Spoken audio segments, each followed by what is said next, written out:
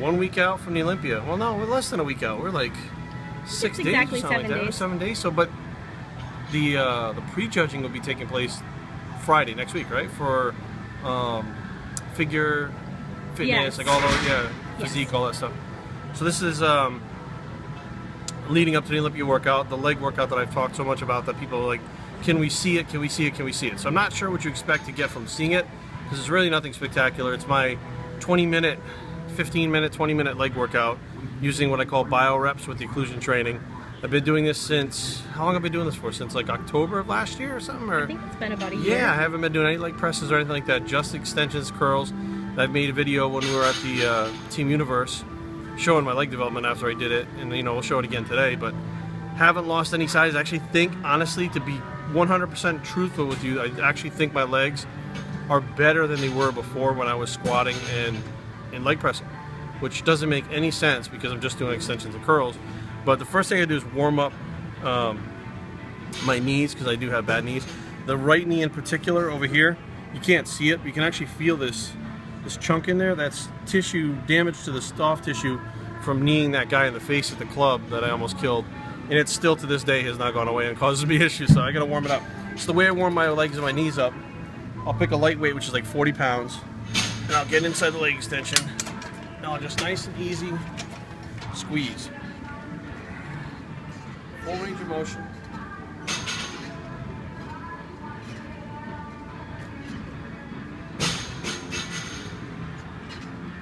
Even with the lightweight, I think if you look, you'll be able to see the fibers actually move in my leg. You can see those on the camera. I don't know if we can pick them up or not. You can actually see the splits and the twitching of the actual fibers in my leg.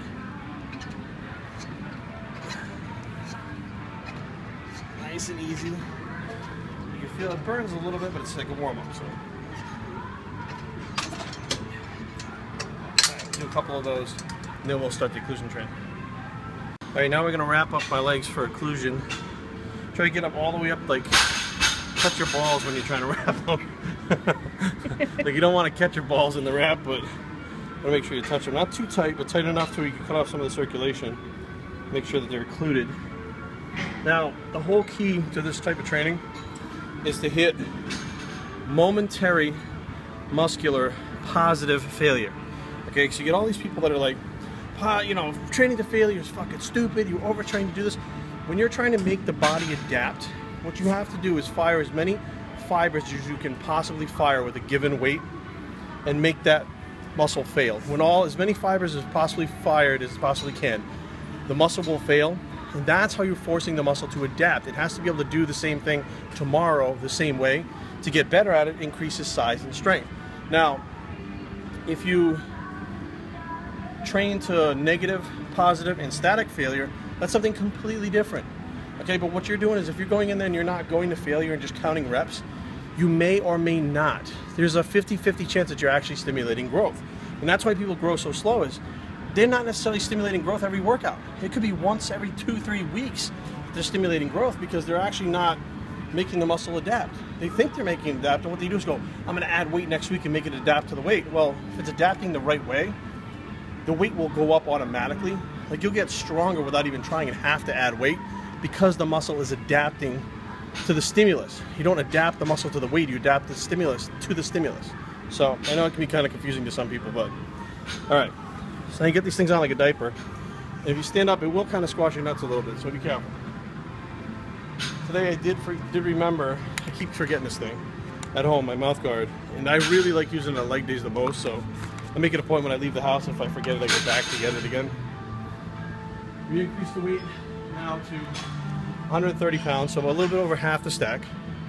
Okay, and now what we're going to do is we're going to go to momentary muscular failure by using a type of rest pause technique that I use called BioReps. So I'll fail and actually stop. Let the lactic acid flush out a little bit, but not let all the muscle fibers start to recover. Then hit the next round. Again, rest. Next round, again, rest. So eventually you're hitting momentary muscular failure with that weight, and you cannot do a single other rep without reducing the weight, which you're wanting to adapt to the weight you already have. So a drop set, although metabolically stimulates you as far as fat loss and metabolism, you're doing drop sets, you're not inducing growth. Okay, what you're doing is actually working on your central nervous system, tearing it down even further, because your body's not going to adapt to that lighter weight. It adapts to the higher weight that you've already failed with. Dropping it down again does absolutely nothing except cause a burn. A lot of people think because it's burning, I'm training hard, and that's just not a fact. The burn is the kind of the catalyst for what's going to come if you can get past the burn. So you have to train past that pain zone, not past failure, past the pain zone to failure. Okay, positive, momentary muscular failure, but not to positive, negative, and static failure. It's probably confused. Look it up on Google. It's probably confusing a lot of people. So let's just get this shit done. And match my shirt. Matchy, matchy.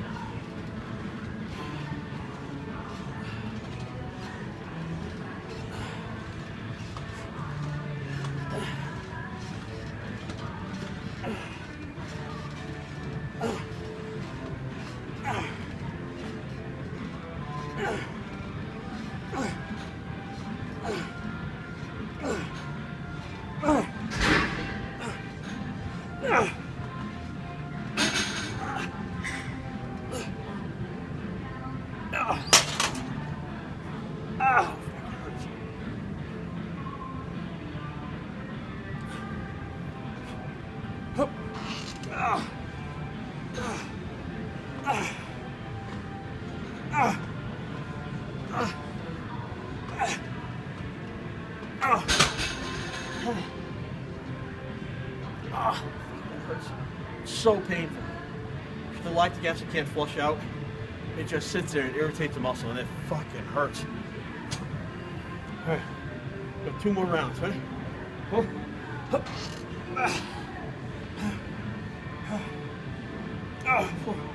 Come on.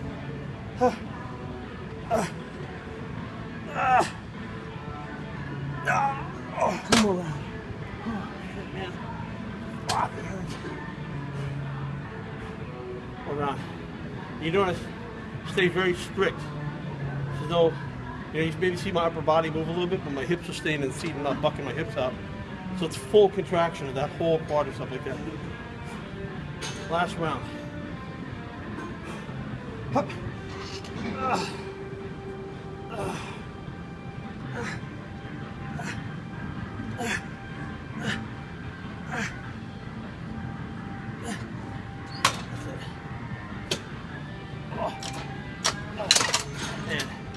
That's it for quads for the whole week right there.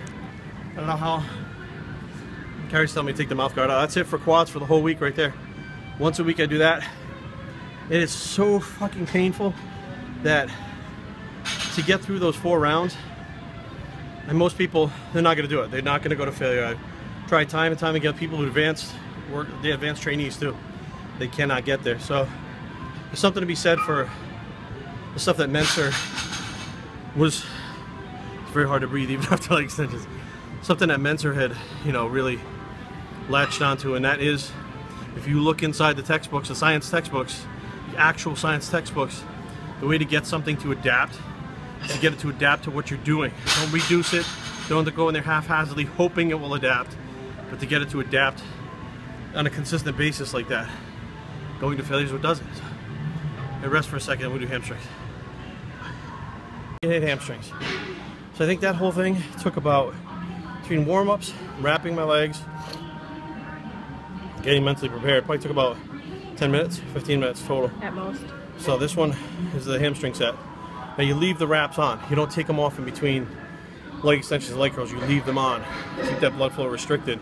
After you're done with hamstrings, it's only going to be another 10 minutes after you're done with that to recover, do your hamstrings, then you pull them off and the blood flow, you feel it just rush right in your legs. Now, the key, I think, honestly, from what I've read, is the nutrients actually get stuck in there. When you have that blood flow go back in, when you pull the wraps off, actually pushes more nutrients in. Whether or not that's how it works, I don't fucking know, but it does work because I've been doing it. I did it with arms for a while until I started getting tattooed.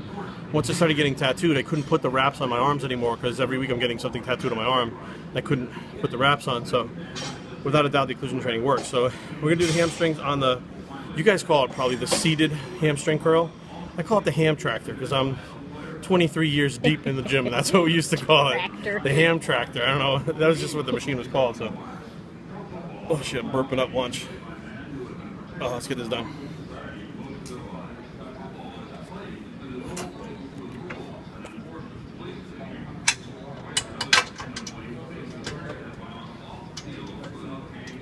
a little bit light.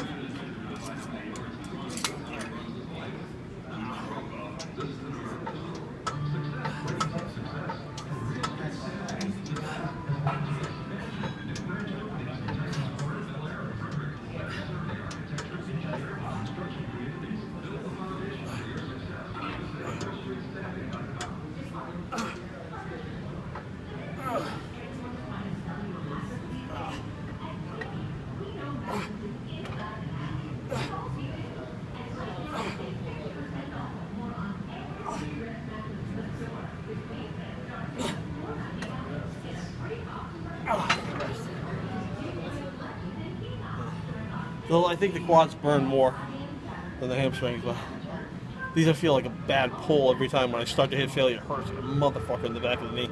Here we go. Ready?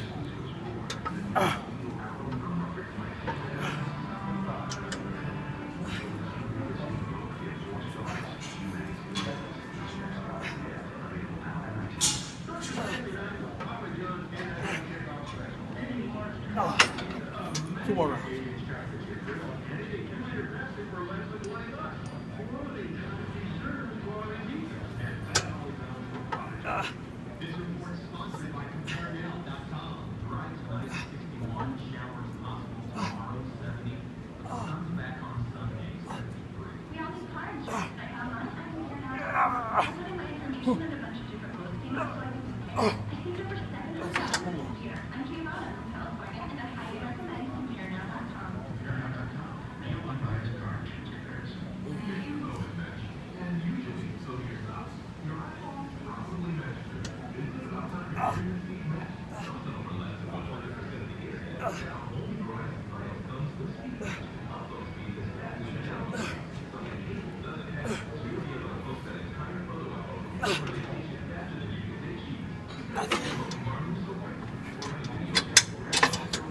Now I'll take the wraps off.